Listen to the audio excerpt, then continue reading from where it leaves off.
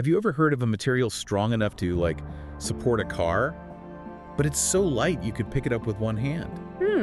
Sounds pretty intriguing. Well, get this, it's called aluminum foam, and today we're doing a deep dive into this wild material. It's pretty amazing stuff. You know, it's already changing the game in industries like construction and automotive, but it has the potential to be even more revolutionary. Yeah, I mean, no more super heavy materials, I'm in.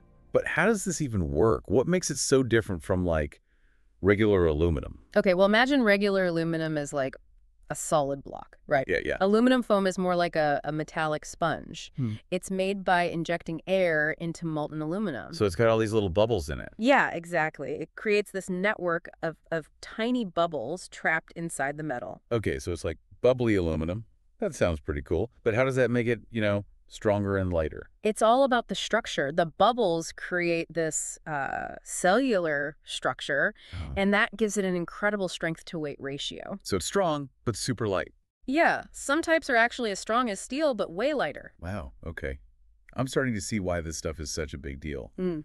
But there's more to it than just strength and weight, right? Oh, absolutely. Aluminum foam is also amazing at absorbing energy.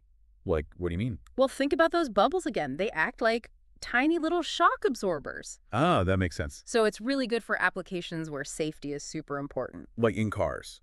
Could it help make them safer in a crash? Exactly. And not just cars. Think about aerospace, too. Every gram of weight they can save during launch saves a ton of money. That's wild. So we've got cars, planes. What about everyday stuff? Where else are we seeing this aluminum foam being used? It's being used in some pretty surprising ways. Like what? Well, did you know the Fondazione Prada Museum in Milan uses aluminum foam panels on its facades? So it's not just functional, it can be, like, aesthetically cool, too. Yeah, it's got this unique texture that architects love. Plus, remember those sound-absorbing bubbles? Right. They make it great for places where you need good acoustics. That's pretty impressive. Okay, so this stuff is really versatile, but let's be real. How expensive is this? Can everyday people afford it? That's a good question. It is true that producing aluminum foam can be pricier than traditional materials. Okay, yeah, I was thinking that. But you have to consider its unique properties and the long-term benefits it offers. So what are we talking about long term? Well, think about durability. Aluminum foam is incredibly resistant to things like corrosion and wear and tear, so it doesn't need as much maintenance, and it lasts way longer. So in the long run, it could actually save you money. Potentially, yeah. I like that. But how about sustainability? Is this an eco-friendly material? Absolutely. It's primarily made from recycled aluminum, and guess what? You can recycle it again at the end of its life cycle. So good for the planet, good for your wallet. This is sounding more and more appealing by the minute. I'm starting to sound like a fanboy here. Well, it's certainly a material with a lot to offer. Yeah, for sure. We've talked about its strength, its lightness, the shock-absorbing capabilities, but I have a feeling we're only scratching the surface here. What about the future of aluminum foam? Where could this technology take us? That's where things get really exciting. I mean, we've talked about its current applications, but its potential goes way beyond that. Researchers are looking into how to use it to tackle some of our biggest global challenges. Okay, I'm all ears. Like, what kind of challenges? Well, for starters, energy efficiency. You know, buildings use a huge amount of energy, right? Yeah, for sure. And a big chunk of that energy gets lost because of, like, bad insulation. Right. And aluminum foam with that unique structure could really change that. So you're saying we could use this stuff to create better insulation? Yeah, imagine aluminum foam panels lining the walls and roofs of buildings. Okay, yeah. Those little air pockets we talked about. Right, the bubbles. Exactly. They act as these amazing insulators. They create a thermal barrier that keeps heat in during the winter and out during the summer. Ooh, so warmer homes in the winter, cooler homes in the summer, and lower energy bills. I'm liking this. Yeah, exactly. And it's not just about, individual comfort. More energy-efficient buildings mean we rely less on fossil fuels. And that means a smaller carbon footprint, win-win. So we've got energy. What other problems could this aluminum foam help us with? Let's talk transportation. Okay. We're always trying to make vehicles more fuel efficient, right? Yeah, And definitely. aluminum foam could play a big part in that. I'm curious how. How could it make cars and planes more efficient? Remember that awesome strength-to-weight ratio? Yeah, yeah. By using aluminum foam in vehicle components, we can make things much lighter without losing strength. Oh, okay, I get it. So lighter vehicles use less energy to move, which means better fuel efficiency. Exactly. And if you combine that weight saving with, the safety benefits of aluminum foam, you can imagine a future where transportation is not just more sustainable, but also safer. Okay, you've sold me on it being a solution for energy and safety concerns, Yeah. but what about really cutting-edge technologies? Like, are scientists looking at any super futuristic applications for this stuff? Definitely. One area that's really interesting is using aluminum foam in batteries and solar panels. Wait, hold on. Aluminum foam batteries?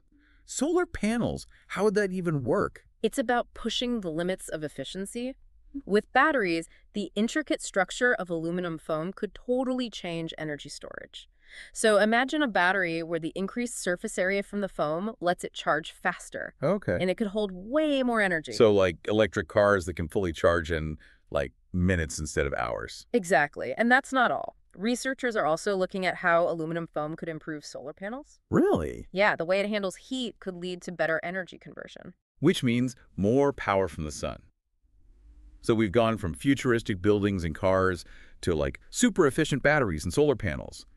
This material really does seem like it could change everything. But are there any, like, downsides? What's holding it back from being used everywhere? That's a great question. While it offers incredible possibilities, no material is perfect, right? True. One of the main hurdles right now is scalability. Scalability. What do you mean? So producing it on a large scale and at a cost that makes sense for, everyday use is still a challenge. The manufacturing process is pretty complex. Because of those bubbles. Yeah, it requires a lot of control and expertise. The good news is that, researchers and companies are working hard to figure out more efficient and cost-effective ways to make it. So it's not a deal breaker, more like a speed bump. Exactly. Another thing is that aluminum foam, even though it's strong, can be a bit brittle compared to solid aluminum. So maybe not the best choice for stuff that needs to bend a lot. That's right. But researchers are looking for ways to make it tougher without sacrificing its other great qualities. It sounds like they're always trying to make it better, pushing the boundaries of what this material can do. Definitely. It just shows you how innovative material science can be. It's a constant process of discovery and trying new things.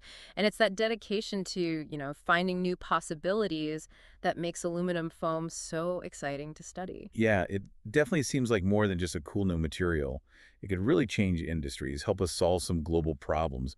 But before we get too far ahead of ourselves, let's recap what we've learned today. What are some of the most important things we've learned about aluminum foam? So we've really dug deep into this whole aluminum foam thing today. Yeah, it's more than just a metallic sponge, right? Right, it's got these incredible properties, and it's being used in some surprising ways. And then on top of all that, it could even help us solve some pretty big problems. It really shows you how material science keeps pushing the boundaries. Like, who knew this stuff could be so revolutionary? We started by talking about that amazing strength-to-weight ratio, like making cars lighter so they use less fuel. And in space, every gram counts, Yeah, right? sure. But then it's also a fantastic shock absorber because of that cellular structure. So it's not just about making things lighter, it's about making them safer too. And then there's the whole sustainability angle. I mean, it's made from recycled aluminum and you can recycle it again. That's pretty huge. Yeah, it's a win-win. Good for the planet, good for performance. Yes. And then, talking of the future, we got into some really mind-blowing stuff, like imagine aluminum foam batteries and solar panels. Yeah, the possibilities are really exciting, and we're really just getting started. I know, it's like we're on the edge of a material revolution, and this aluminum foam is leading the way. But of course, there are still some challenges, like we need to figure out how to make it more affordable and easier to produce on a large scale. Exactly. And there's always room for improvement, like making it less brittle. But scientists are working on all of that, right? Yeah. Oh, absolutely. They're constantly experimenting, pushing the limits of what this material can do. So it sounds like the story of aluminum foam is far from over. Yeah, it's just the beginning. Who knows what they'll be able to do with it in the future. Well, that's all the time we have for today's deep dive into aluminum foam. It's been a fascinating journey, and we hope you've learned as much as we have. Yeah, it's definitely a material to keep an eye on. So as we sign off, we want to leave you with something to think about. How could aluminum foam play a role in your own world? Maybe it inspires you to think differently about the materials we use every day. Or maybe it sparks an idea for a completely new application.